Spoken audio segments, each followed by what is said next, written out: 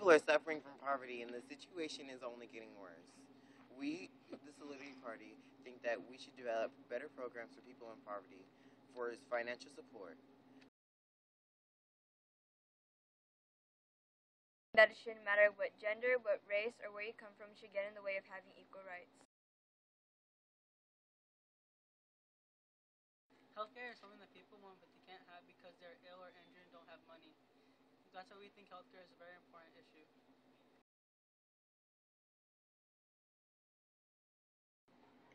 Thomas Jefferson influenced people to create this party because there is a need for change in the government. Value Thomas Jefferson's views because we are not only letting the wealthy decide. We think that anyone that has common sense can make a good decision for the country.